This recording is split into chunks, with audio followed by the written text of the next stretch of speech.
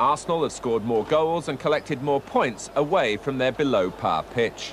Charlton's own needs gave Arsenal their latest problems on Tuesday. An excellent run here by Robert Lee.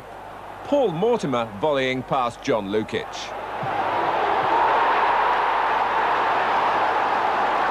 The immediate response from George Graham's team was encouraging enough.